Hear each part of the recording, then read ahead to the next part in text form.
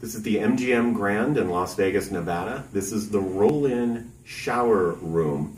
And I used to think this was one of the best designed ADA rooms that I'd ever run into, but I just found out they have renovated a couple years ago. And frankly, I think the new design is a disaster and it won't work for most people. And yes, I filed a complaint and they're moving our room, and I'm going to be talking to management. So let me show you. It's on the first floor, which is nice. You don't have to go up and down steps if there's a fire or anything. But the bathroom is the big mess. And to me, this doesn't work.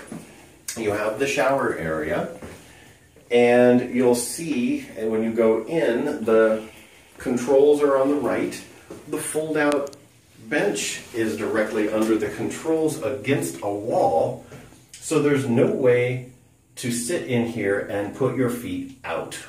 So you're standing up in the wet shower area. I use an assistant. She was unable to get in here with me, and neither of us are super large. Also, when you sit on the bench, the control for the hot and cold water is literally poking you in the back. We were slip sliding around. I was not able to put my braces back on. There wasn't enough room. I couldn't stand up. Literally, I had to slide down onto the floor and like a wet, naked fish, scoot out into the bathroom, and I wound up crawling to my bed because she couldn't get me up off the ground. It just did not work. And if you're in a wheelchair, there isn't enough room to get in here and turn and transfer. The rest of the place works fine. The closets, as you'll see, they have a nice split level, high and low. If you're in a wheelchair or standing, that works. In the bathroom, under the sink, the counter's good. Everything's fine except that shower area. And if that shower area works for you, more power to you. This is a well-designed room.